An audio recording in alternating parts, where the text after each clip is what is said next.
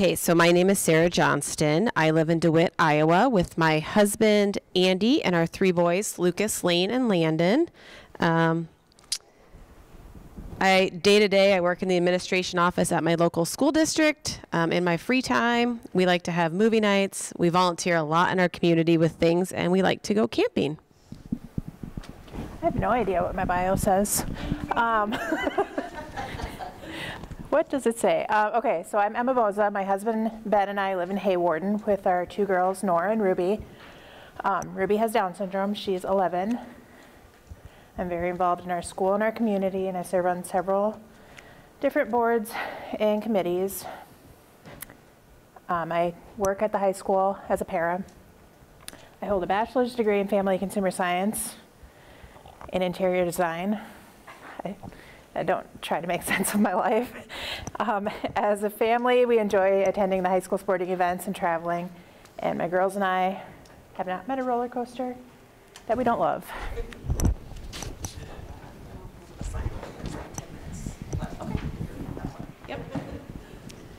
Okay, so when my oldest son Lucas was born, he was placed in the NICU despite being born full term because he had an infection. It was there that we realized where he had his first hearing screening and where we found out he had hearing differences. We had a few more tests after that. Eventually, we were referred to the University of Iowa for a sedated ABR. It was then that it was confirmed that Lucas would need hearing aids. I remember the car ride home, being emotionally exhausted from the diagnosis and hearing all of that. And me, as a very type A person, as Emma has found out, I immediately got on the phone and called our insurance company, and they were like, yeah, we don't cover those. So I was freaking out. We had no idea how we were going to pay for them. It was our first child. We were young. We had no idea what we were going to do. Luckily for us, at that time, a private agency covered them for us. They heard that we had this predicament, and they stepped up and offered to pay for them. So after that, we just sort of forgot about the ordeal of having to get hearing aids because we were good at that point. We had 2 more children. Our 3rd child was also born needing hearing aids. It was at that point that we found out that they both had a rare genetic condition that causes it. But still, everything was going okay. We were pretty comfortable in our little bubble because by that time, the state had introduced some funding to cover pediatric hearing aids, and we utilized that to purchase his hearing aids. And then came 2017. One of our children needed new hearing aids. I honestly don't even remember which one. I think it was our oldest, and the funding had been cut. So now we needed new hearing aids. We had no money to buy them, and the state had no money to help us buy them. So we had no idea what to do, and we were mad. All right. So I was 27 weeks pregnant with Ruby when we received our prenatal Down syndrome diagnosis. Norah was 2 years old at the time. So the next several weeks of my pregnancy were kind of a whirlwind of tests and doctor's appointments. And honestly, that's kind of where our advocacy journey began during those last weeks of my pregnancy. We had to advocate for her to be born. Termination was the first option given to us after we received our diagnosis. We had to advocate for proper medical care for her. While I was still pregnant, they kept saying how she has Down syndrome. As soon as she's born, she'll go to the NICU.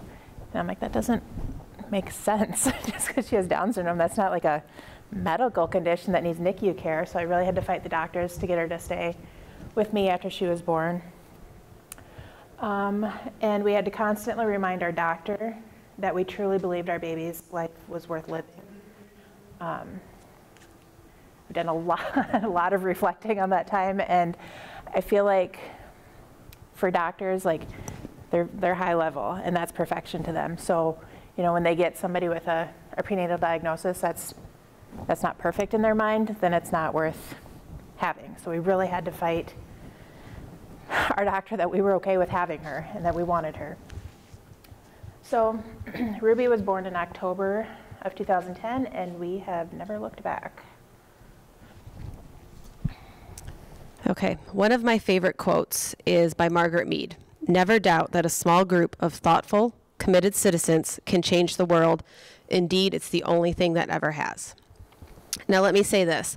From the moment your child is born, even if they're born with nothing different about them, you advocate for your child. From the moment you have a diagnosis, you advocate for your child. But it was 2017 that really pushed me further out of my comfort zone and into some statewide advocacy. It was at this time, just push it. Sorry, the space bar. Oh, there we go. Oh, or that. It was at this time that I attended the Iowa Family Leadership Training Institute. I cannot say enough amazing things about this institute. If you have never attended, I would encourage you to. If you have anybody else that you think would benefit from this, definitely send them to this website and check it out. It is the thing that really helped me believe in myself and my role as an advocate for my children and other children who may have different abilities. It was also around the same time that I attended this that I became a member of the Early Hearing Detection and Intervention Board for the state. And in 2017, through this program, it was the first time I approached a legislator about something I wanted changed to make things better for children in our state. But let's be clear, asking your legislator to draft a bill and getting a bill to pass, there's a whole lot of steps in between those two things. In our case, Representative Norah Mompson was our legislator. He was totally on board with it and willing to draft a bill for us. We received notice late one afternoon that the bill was going to be heard at a subcommittee meeting like the next day. And I emailed everyone I could think of, and we made plans to drive out. My husband and I, along with our oldest child, who would have been in 4th grade at that time, attended the subcommittee hearing. I spoke, my son spoke, and then what felt like every insurance company lobbyist in the whole entire world spoke. And that was the end of that bill. Shot down. We took some time off for some health issues with my youngest son. And then once again this past summer, we decided it was worth fighting for again. So this time we contacted Senator Chris Cornoyer, who seemed to be making some pretty big waves in the legislature. So we wanted to meet with her. We met with her and spoke about what we wanted to do. And once again, she agreed. She was happy to do it. Once her bill was presented, Representative Megan Jones on the House side presented the same bill because she had found out about it and thought it was a great bill. We attended the subcommittee hearing on the House side because it passed through the Senate before we even knew it on the subcommittee side. But this time our whole family went. So I went with an 8th grader, a 5th grader, and a 2nd grader. I spoke. My oldest son spoke. He's now in 8th grade. And my 2nd grader spoke. He just had a little note card and spoke. He was holding a stuffed animal there. It was adorable.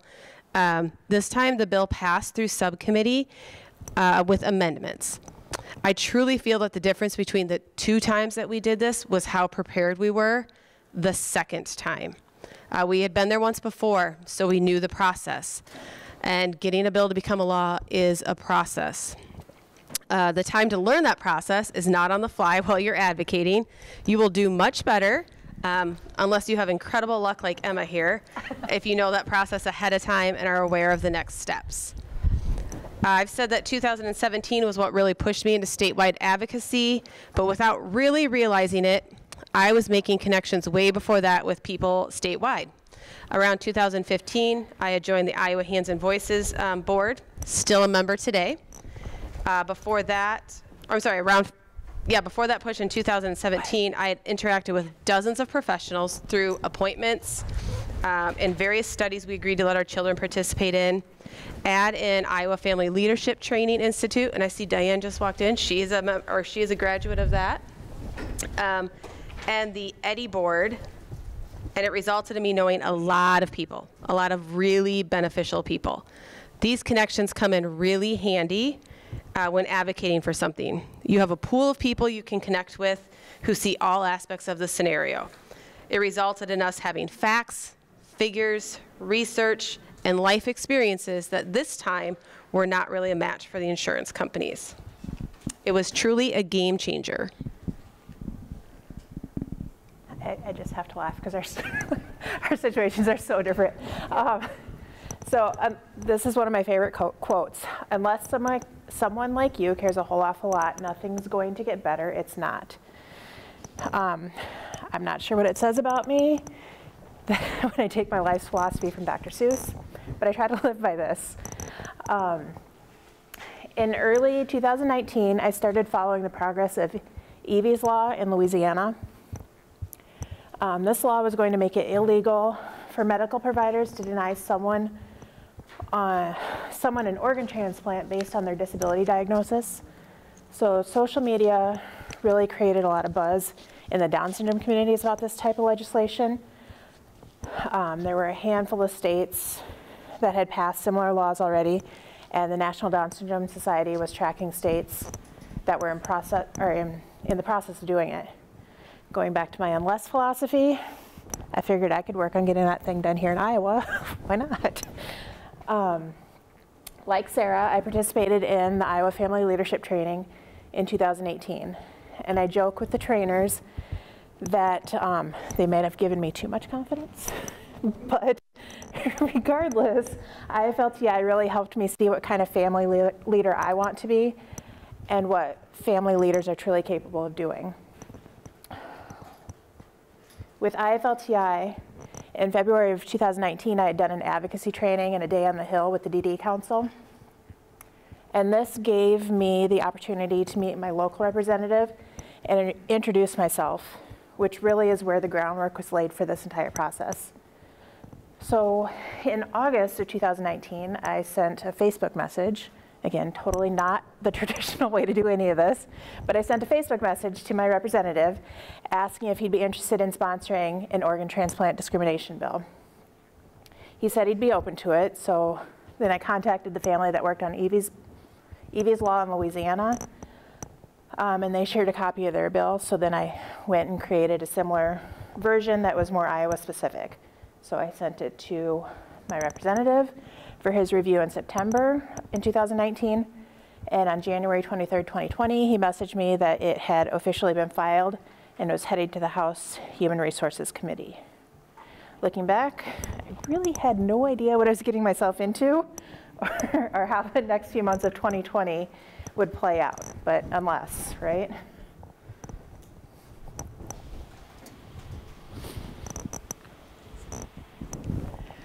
When we spoke to Senator Cournoyer over the summer last year to draft a bill, and she said we would, we immediately got started on our game plan.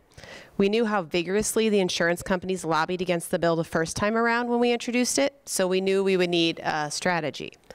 The first thing I did was contact Caitlin Sapp, who used to work for the University of Iowa in the audiology area. And she graciously helped us the first time around. So although she had moved out of Iowa, she still helped us with all of our logos and like all the graphic stuff we did, because that is not my cup of tea. She understood how much it would help the children in the state, so she was still willing to help out. I started reaching out to all of my professional and personal contacts. I knew we would need research and we would need personal stories. So I was reaching out to my kids' audiologists, anybody they had done a study with, any doctor they had seen, anybody I had met on a board that could somehow help us with this bill. We reached out to organizations like AG Bell and I can never remember what it's called, the Iowa Speech Language Hearing Association, because we needed their support. I created an email list that I could use when we had an update. This included literally every single person I had ever come in contact with that might remotely have an interest in this legislation. So any professional I had ever contacted, anybody on any board I was ever on, and every parent I had ever met was on this email list. And then we waited, as you so often do when getting a bill, like trying to go through the legislature. We emailed Senator Cournoyer weekly asking for updates. And my son was doing this as part of a 4-H project, so he was emailing her, and he was like, Mom, she's never responding. I'm like, they probably don't have an update. And we just kept waiting. And then finally, we had an update. The bill had been assigned to a committee, or subcommittee. So we quickly got online, figured out what the bill number was, what committee it got assigned to, and who the members were. I was able to do this quickly because I was prepared from the time before, and I knew how to find the information. And then I updated social media, and I prepared my first email out to that email list I had set up. The first of so many emails. Every time I would send out an email, I would give an update on where the bill was and gave action items for what people needed to do. And we followed this process for every step of the bill. Most of the time, the action items were to contact legislators.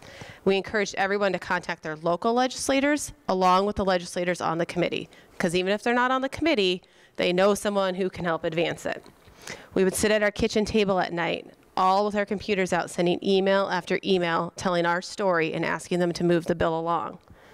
It was during this time, we also had a lobbyist who had known us from the first time, who was texting us tips on who to focus on, what to include in our emails, because she was in favor of the bill. And she really helped us connect with legislators better. She was absolutely invaluable to us through the process. When we got notice of the subcommittee, this time we had more than a day's notice, so I think we had like 4 days. So we really tried to rally the troops. We contacted everyone we knew, asking them to come and speak in favor of the bill. I had my 2 children who wore hearing aids prepare something to read. I prepared a statement. Other parents prepared a statement. We had professionals prepare statements. We had another parent that was coming that contacted the news media, so they showed up. It was really awesome to see that many people. The research we had done ahead of time was extremely helpful during that subcommittee. We were able to answer every question they had with precise, accurate information. I have never felt more proud of my children and these people that I had spent years cultivating relationships with. We had gotten our story out and we were being heard, and it felt amazing. So here is, no, go back to that one. Oh, shoot. How do you go back? I don't know, never mind, we're fine. That was what was on social media. I probably figured it out. This is the flyers we had prepared ahead of time, waiting to see when it would go to subcommittee. So like we had it prepared minus the bill numbers, because you have to wait till it gets, assigned before you get those. So we had that all ready to go, just waiting for us to get an update. And that is what we handed out. That's what we emailed out to people. It just talks about why it's important. You can't really see it very good, but we tried to make it like aesthetically pleasing. We talked about the other states that had done it. And we really, when we were advocating for our bill, we really talked about it's like $5,000 for a pair of hearing aids for this child. But if this child doesn't get hearing aids young, it's like hundreds of thousands of dollars to catch that child back up to their peers. So we really tried to play the cost-benefit analysis there. Okay, next. Maybe. Try the space bar. There we go. Okay, so this is my oldest son speaking, and my youngest son with his little stuffed animal speaking at the subcommittee hearing. And in the background, you can see like all the people that were there, and they were all the way around the room. It was pretty fabulous. And the little girl in the white sweater, that was Brittany's daughter, and she spoke, and she's the one that spoke to the news media. So if you saw a news story about that time, that was her. There's all the kids that had attended with the representatives. They wanted to take the picture, and I don't know that representative's name, the guy holding that little, that's Tami Hoffman's son. But he just picked him up. I mean, you could just tell he was a grandpa. Just picked him up like, oh, come here. It was great. Then, our favorite part about going to the Capitol. We had been there once before, but these representatives and senators love children, love them. Like, we just walked up to the doors and they were like, come in, check it out, come take pictures. They love it. And our little second grader had the most fun filling out those little forms. You have to fill out a form to ask to speak to a representative or a senator, and you hand it to the page at the door and they go in and get them. All of my kids did that. All of my kids took part in that. They took them home with them afterwards. They kept them as like souvenirs. But our little second grader, it was like his favorite thing ever. He would go up to the poster of all the representatives. He would decide which one he wanted to talk to, and then he would go get the paper and write the name out on his own, and it was great. And so then that's a picture of us. We took pictures in both, so I'm not really sure which one that's at. I'm not sure if that's the Senate or the House, but they let us take a family picture. And actually, Chris Cornoyer took us all the way up to the top of the Capitol. Like, she let us go all the way up. It's a haul. If anybody ever suggests you do that, make sure you're ready, because it is a haul. Okay, so I included this in here so that if you are not familiar with the legislative website where you can find information, this is the website. You can go to the legislators tab to find your legislator. You go to the Senate House tab to find the session timetable. That'll give you, like, if you want your bill to be heard, whatever, you know, all the funnel dates. That's what that gives you. You can go to committees and schedules to find out who is on a committee. So if your bill goes to Human Resources Committee and then it'll go to a subcommittee, that's where you go to find out who those people are. And then you go to legislation to look up a bill. I think we need to. Okay, so my tips and tricks from this time. Tell your story. You assume, like we assumed everybody knew that pediatric hearing aids were not covered. Nobody we talked to knows that. Nobody ever knows that. I'm guessing when you introduced your bill, a lot of people were not familiar with the fact that it's not covered. We just assume everybody knows about it, but usually they're not even aware of it. So and that's the other thing. Even if it doesn't pass, you have now just made that many more people aware that there's an issue. Connect with local, statewide, and national organizations who'd be interested in your proposed legislation because they have lobbyists whose full-time job it is to lobby for bills. So use those people to your benefit and get in touch with those lobbyists and help them or have them help you push for this. Before you blindly send out emails to legislators, I hear they really do not like that. You should get to know them. Always strive to know your local legislators. Diane Bremen, okay, from IFLTI. I just was on a meeting with her like 2 weeks ago, and she said, you should always know who your legislators are, and you should let them know your family situation. So like if you have a child who has a disability or something like that, so that if there's ever legislation that comes up that has anything to do with not like disability specific, but just in general, they know where they can go to get a parent perspective. And I had never really considered that. Like, that's a great idea. So I know my local legislators. I try to talk to them for any bill I'm in favor of or opposed to. But do your research. Know who and what they are affiliated with. Find ways to connect with legislators that are not your legislator. My husband went to Central DeWitt High School, and so did Liz Mathis. So when we went down, we talked to her and pulled that connection, and it helps to make those connections because they're going to remember you and they're going to be more willing to help you out. And if you're going to the Capitol, come prepared. It can be a very, very long day. If you're able to and your kids can tolerate it, take them with you. Legislators love kids and will sometimes go out of their way to talk to you. Plus, it's a really cool place, and it's really neat to have children see the legislative process in person.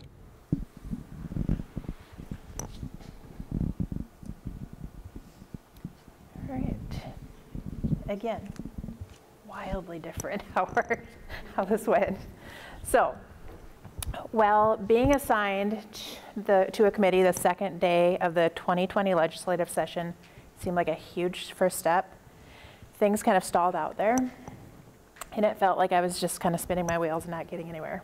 I sent several emails to Human Resource Committee members, but really wasn't sure what else I could do being 4 hours away from Des Moines. So, on February 12th of 2020, I attended another DD Council advocacy training, a day in the Hill, and somehow I completely overlooked that was a possible partnership in this whole process. They're amazing. If you ever do anything like this, you need them on your side. Are those projects online or are they in? The advocacy trainings. So like I did mine through IFLTI, and so a group of us go and just do a training boot camp in the morning at the council office, and then we kind of have a free-for-all at the Capitol. You can go meet your legislators or whatever, but Okay, because it doesn't say online. no, they get like several grants, I think, and then groups can do their own trainings. So, no, you're good. The DD Council was able to kind of guide me as far as which legislators would be key contacts to get my bill moving again. I was really feeling a lot of pressure at that point because it was just a few days before the first funnel, which was February 21st. So I was there on the 12th, 21st was first funnel date. I don't know how familiar you're all with the legislative process, but the first funnel date is if your bill hasn't made it out of committee, that's the first funnel. They all have to be through committee. If they don't make it through, then it's dead for that year. So you want to make it through that first funnel date to even get considered on the debate floor. There's a lot of steps. So I really needed to get through that first funnel date. So I emailed, on February 16th, I emailed Representative Bergen, who I serve on the Governor's Early Access Council with, and asked if there was anything he could do to help me jumpstart things. He returned the email the following day and said he would follow up with the committee chair. So another day later, I received an email from, let's see, who did I get it from? Representative Bacon. And he was a subcommittee chair, and he said he fully supported the bill and would be voting for its passage. So February 20th, just 8 days after my visit to the DD Council, I received an email from Amy Campbell, who is a lobbyist, that the bill had been amended and passed out of committee unanimously. So in a week's time, I went from being stalled out for like a month and a half to getting it into committee. So I passed the first funnel and it was still alive. So Ruby's Law made it to the House debate calendar and was debated and passed unanimously in the House on March 9th, 2020. I don't know, does anybody remember what happened in March of 2020? I like to think I work best under pressure, but this was a lot even for me. On March 15th, Ruby's Law was scheduled for subcommittee in the Senate. But instead, the Iowa legislature recessed due to COVID. I joked that Schoolhouse Rock did not prepare me for this path. The legislature did not resume until June 3rd. On May 29th, I received an email from Amy Campbell giving me guidance on what to do and which senators I needed to contact in order to try to make it onto the agenda. If I'm being completely honest, I didn't have a whole lot of hope for 2020 anymore. I had heard rumors that once they went back into session, they were really just going to be finalizing the budget, and that was it. But on June 1st, also, they said they were going to recess for a month. They did not return until like June 3rd. So it was like 2 months where we were just kind of sitting in limbo. But on June 1st, I had an email from Senator, I don't even know how to say her name, Yoakum? And she was actually slated on the subcommittee before they recessed. And I just kind of, I'd asked her I emailed her and I asked as they returned to session to just kind of keep this bill in mind. And she responded saying that she fully supported the bill, and she actually had lost her daughter with an intellectual disability in 2018, and her daughter was an organ donor. So this was a cause near and dear to her heart. And 30 minutes after I received that email, she emailed me back and said she was mistaken, and it actually already passed subcommittee before they recessed. So I was a little bit further along in the process than I thought I was, which was actually pretty huge. So I made it onto the committee agenda and made it out to the debate calendar on June 11th. And on June 12th at 7:30 at night, it passed unanimously in the Senate. It was ready for the governor's signature. And on June 25th, Ruby's Law was signed by Governor Reynolds, making it illegal to deny someone an organ based solely on their disability diagnosis. The fact that the process from asking my representative if he was interested in sponsoring to having the governor sign it is pretty remarkable. Here are some stats from that 2020 session from the DD Council, or from Infonet. Every year they look at a number of bills introduced and signed into law so they can track the odds of a bill becoming a law. So in a normal year, a bill has about a 1 in 10 chance of becoming a law. And in 2020, the odds were not as good. Only one bill out of every 14 became a law in 2020.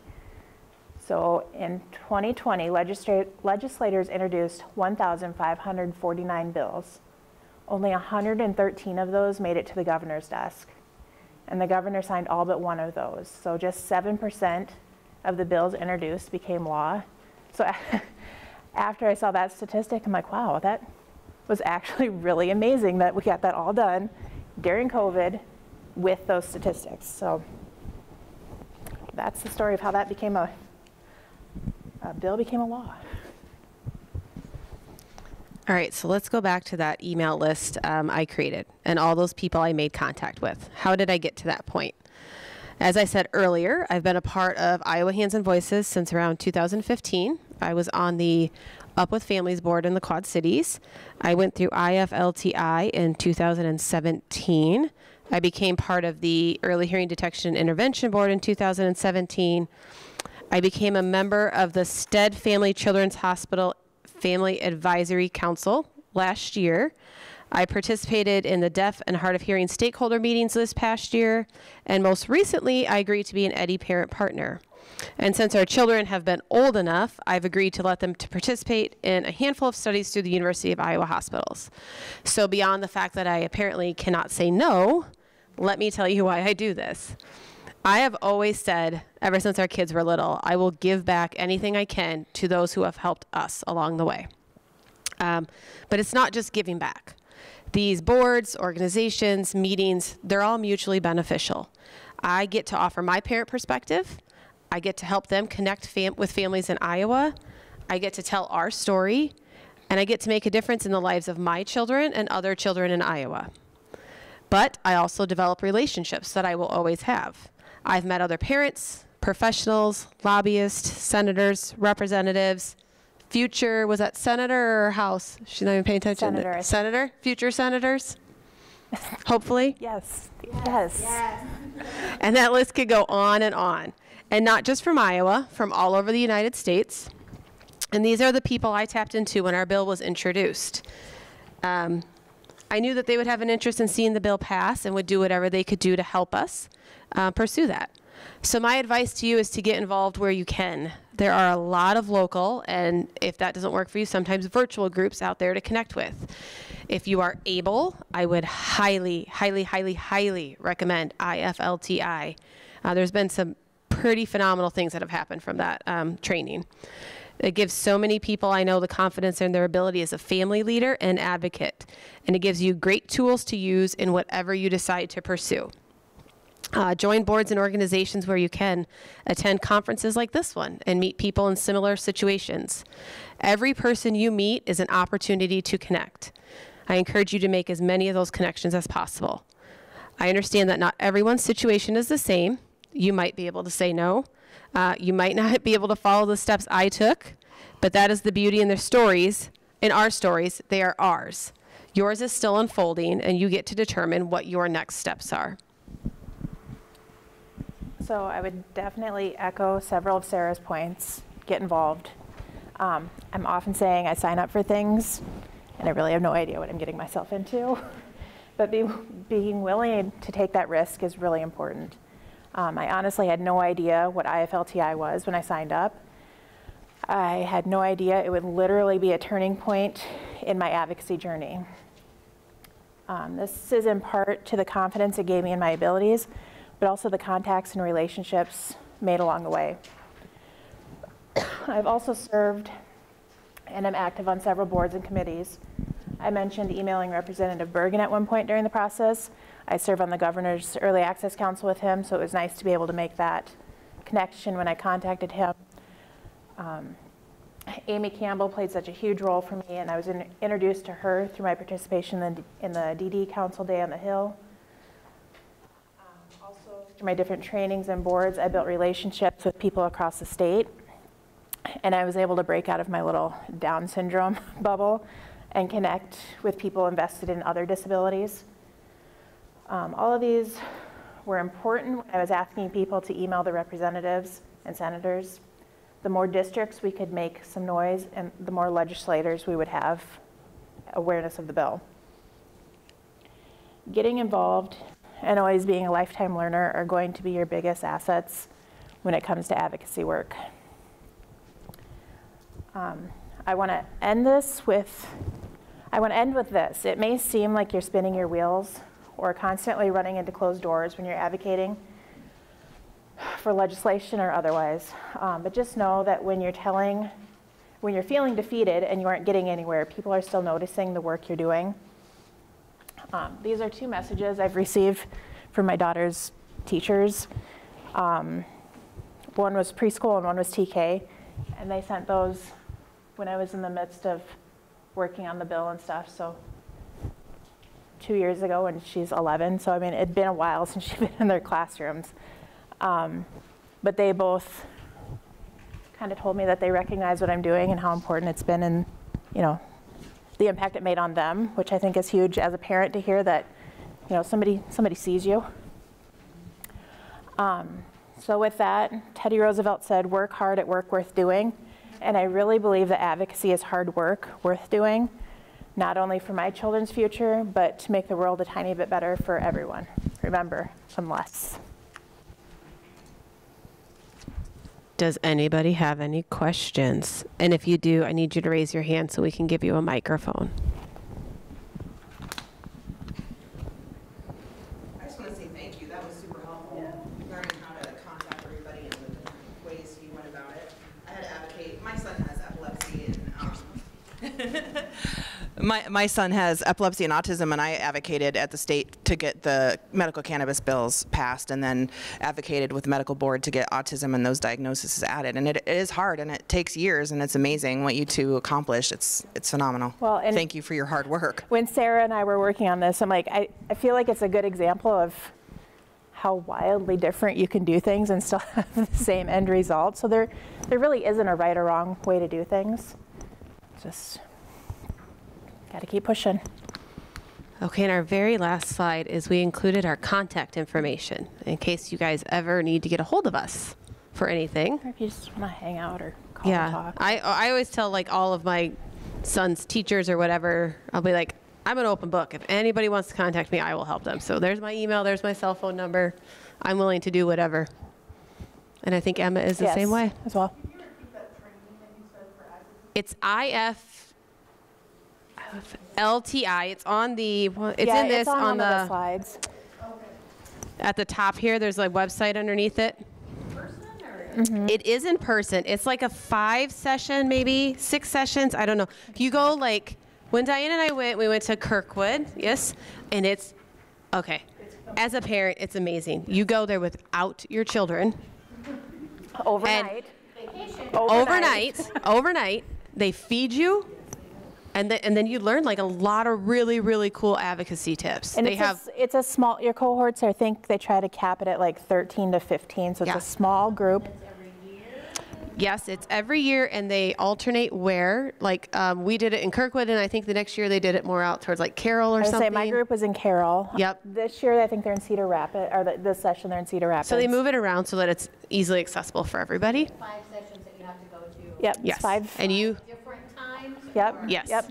Yep. And when you decide you want to do it, if you go look at that website, they usually have the schedule. You have to do like an interview to get accepted. And then at the end of it, they pair you with a mentor for like what you're working on, somebody who's done something similar to help you.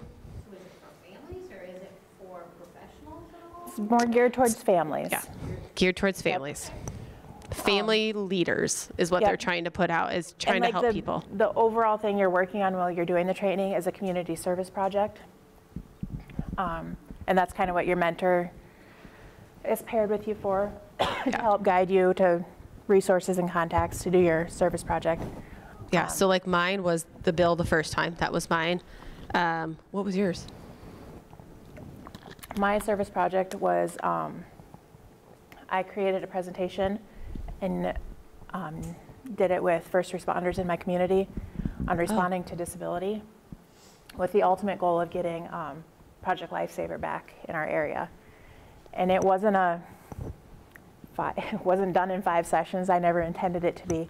But actually last summer we finally got Project Lifesaver back then. So it was an ongoing project. It was a lot of work, but I made a lot of connections through IFLTI and in that process too. So yeah, and they're like, once you're part of IFLTI, like everything they do from there on out. You get emails all the time about their advocacy stuff they're doing and what's going on. So you're kind of just always connected to that group. And like I said, it's pretty for phenomenal. A lot of my inability to say no to things, Yeah, though, 100%. because they'll keep asking, and then I'll just keep doing stuff. Yeah, because actually, they are having a session today. Yep. And had asked me if I would go talk at that one too, and I was like, yeah, I can't. I already committed to this one. And I'm mentoring, so. Yeah, so it's a thing. And Diane has gone to IFLT. I was going to ask you what your project was, just give them a better idea. Do you remember? I feel like ANOD kind of came out from it. Yeah, and so thank you, Sarah. ANOD for situational awareness is, and then the way I present it this way is, if you have a loved one on the spectrum to anything that from that or a physical condition, anxiety runs through that, okay? And we have a, I'm gonna get up, go ahead, do it this way. Yeah. Thank you. The decal on the back of my shirt is, was made for my middle child, Michael, and it adheres to the back of your car window or your door. It becomes that first responder indication that says, hey, officer, first responder, there is somebody in your presence. There is a situation I need you to continually be mindful of. Why? Because if I ask you, Wendy, Officer Emma is going to say, why do you have the ANOD sticker in your car? Okay. Well, because my loved one deals with, you fill in the blank. It doesn't say on your car, I have autism. It doesn't say that I have epilepsy. It just basically says, please be aware of me first. Ask the question next. Then once that conversation happens, then they can hopefully take you through from the moment to the end of how they're going to be able to help you. Despite the fact they might say, here you go, Sarah, here's your license and registration and your warning ticket, but they might not, okay? Because you got a lot going on your plate, and they understand that, okay? So we got incorporated in 2020, of course, COVID, you know, but then we learned the virtual world. So I was able to get out there and present more. And if you're familiar with NAMI Greater Des Moines, okay, now Mindspring, 2018 is when I first began my family speaking. And I had that aha moment, and I know all you know, it's like, oh, you're like, excuse me, God, what do you think you're going to do now to me, okay? But you sign up because you want to do something and give it back, because people need to have that. And that's what I've been doing. And that's me. So another family leadership Excellent. training. I can think of a couple of moms right now that I'm gonna tell about. Yeah, I don't know, it's life-changing, honestly. It literally is. I know that sounds crazy, but it literally It's is. amazing. I just want to say, I don't know if you need a microphone or not. I just want to say that it's not always like you guys. I've tried to pass a bill before, and I'm from Des Moines. They aren't nice to their constituents because we come there all the time. So they don't want to see you, they don't want to talk to you. I actually knew my representative, her kids worked for me, all this kind of stuff. Emailed her, no response, called her, no response. I went up to the Capitol, she wouldn't see me. Finally, one of the pages said, call her on a Sunday afternoon at her home number, and he gave it to me. And when I did that, she was mad. And I'm like, but you've never responded to me, you know. I will tell you, so our bill passed out of subcommittee, but it didn't, it passed out of subcommittee with amendments, but in the end, what they ended up doing was just restructuring the funding so it was easier to use. They didn't actually put in an insurance mandate. Iowa's insurance is kind of weird, and if they put in an insurance mandate, it only affects like a small handful of people that have insurance. So honestly, like, it passed, we created awareness, we got more funding, but really my next step is just, I'm gonna start contacting federal legislators and be like, it's just, 23 states have already done it. It should just be a world, you know, a United States thing. We should all have to cover pediatric hearing aids. It shouldn't have to be state specific. So, yeah. They don't respond and they didn't like what I was asking for, so they just don't. Well, Yeah. and I think, Which is not right. They should respond regardless of whether they're constituent. I'm aware of it. So, Yes, absolutely. yeah, no response is unacceptable, but I think, It took us 5 years to pass our bill, and then you still had to fight to add the other diagnoses that people needed on that bill. So then you still had Yeah, it can be very, very frustrating. Did you find that it was harder, I mean, and maybe this doesn't have anything to do with the insurance companies, was it harder with the MCOs, the private managed care organizations that came in? So it was. Did that have anything to do with that? No, it has something to do with, I don't understand the insurance world, but like the way Iowa's insurance is set up is if they mandate something, it would actually only require, because like Iowa has self-insurance, like all these other things, like their mandates don't cover every type of insurance. And I don't understand why not. I don't get it, whatever. I will tell you though, this time, I think there's a huge change in the US in general with some of these bills, like regarding more disability specific stuff, because I feel like 2017 when we went in, insurance lobbyists everywhere speaking against it.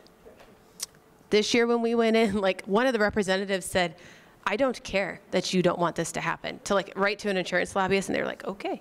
And they didn't really like talk. She was like, this is ridiculous. I cannot believe. So, you know, part of advocating, even if it doesn't get you anywhere, you're getting your issue out there. You're making people aware of it. Like I had no idea that before Ruby's Law was passed that you couldn't, like that would be an issue. Like I didn't even, why would that be a thing? Why would that be a thing? That just makes no sense to me. So like you win, no matter what, you win something.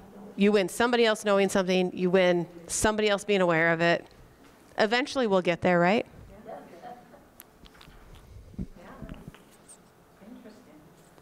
Yeah.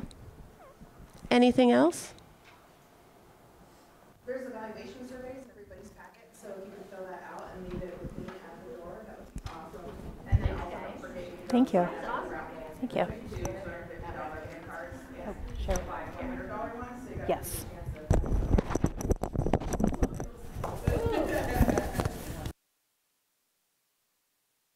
You might want like the Google Home, like, Oh, but, nice. like, stuff isn't quite work best, but I want the big prizes also.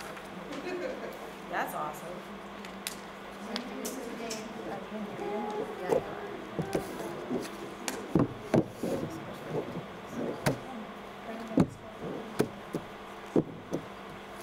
I just want to point out that Sarah and I met today, a half hour ago. No before the kidding. session started. I feel like that needs to be known. That's amazing. We've just been communicating via email. Text. You know, if nothing else, COVID made us realize that we can communicate communicate, we can do things without being face to. I don't like it personally, but It's not ideal, but It's- I'd right. say it worked. but it works. Yes. Yeah, Yeah. it's really, yeah. I think it's made all of us step out of our comfort zone. Yes. Oh, I hated to whenever we first started. How do we do these things? Yeah. It was something that I could not, I mean, especially being on the camera. I did a lot of my Zooms just with the camera off. I've gotten very familiar now with having the camera on, but Yeah, it's just like what I I usually it seemed like some of the board, like so on the STED Family Advisory Council, we're still on Zoom. Like we've never been in person because they were like, well, sometimes we're in person. I'm like, never yet. It's never happened yet. And they still have COVID in the hospital. And they're like, it's gonna be a while before we ever get there. So we still Zoom everything, and it's funny because Tami, the person in charge, is not a tech person at all. And so she'll be like, I don't know how to get us into breakout sessions. So like, we've been doing Zoom for years. Tammy's Tami. last name. I don't know how to say it. It's like T-O-L-L. So I was thinking of a different Tammy. because I'm on the Child Health Specialty Clinic Family Advisory Council, which I feel is almost like a subdivision of. Yeah, they're tied together, so I'm sure they are. Yeah, so, but see, that came to me from IFLTI. Like, Diane recommended me. I was like, yes. I've made Martha aware that if she asks me to do something, I'm not going to say no. Like, I'm reviewing block grants with her in October. I'm like, Martha, I don't even know what that is. That's so fun. See, that's what I have a couple of moms that I know that have kids with disabilities. This would be a perfect thing for them. It is. So amazing. I've never heard of it. I've done case management since 2006. Literally I life don't changing. like when I heard of it, I don't even know how I heard of it. I don't either. I really don't know how. I randomly got like an email. I bet it had to be through Eddie or Hansel. So that's amazing. I'm gonna go give it to some moms because Yeah, and I think it's awesome. it's a small enough group that like you become friends. Like you spend 5 weekends together. you talk about your kids, and yeah, like Right. still friends with all of them. Yeah, it's crazy. And I'll be honest, like the idea of going away for a weekend seems like a horrible idea. Like, how am I ever gonna make this work? So like, I would, if you bring it up to people, encourage them that that's not as big a deal as it sounds. I'm kind of like her. I did childcare whenever my kids were young. So anytime I got the chance to go somewhere, what? I don't have to take my kids? Oh, I'm there. And I think some people though, when they're still like in the throes of new parent disability. Oh yeah. It seems like too much. So. Yeah.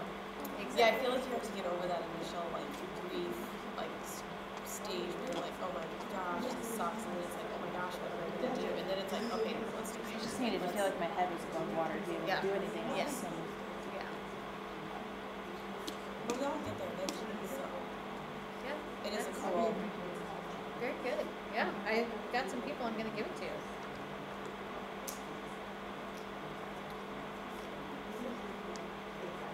so I should probably try to figure out what my email is.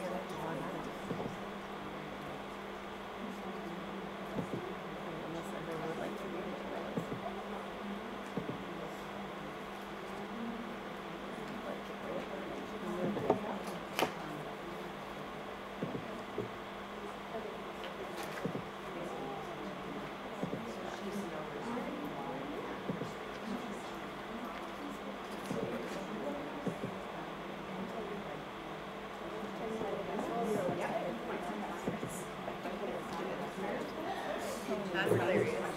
We'll see if you're gonna be present. We'll see if I know it. Cannot be sure.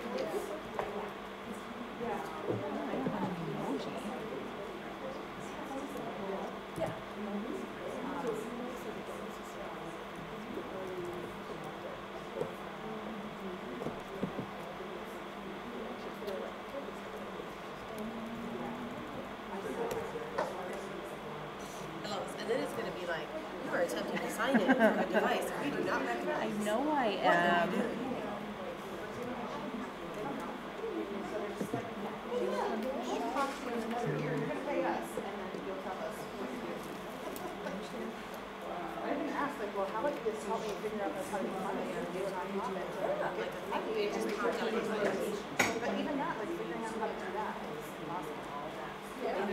Thanks, ladies. Yeah, I think Thank you. I need to take that out. Yeah. I'm impressed I got my password on that first try.